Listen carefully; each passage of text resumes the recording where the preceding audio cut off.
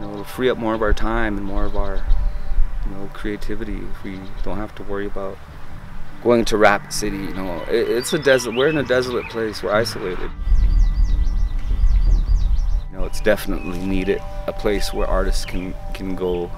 It's been a dream of mine for years to have a place where you could go to learn from other artists, be mentored and mentor other artists. You know, a place where you can go and attend workshops on different things. If we can group together and work together, I think we'll be more successful. I'm hoping that's what we can do.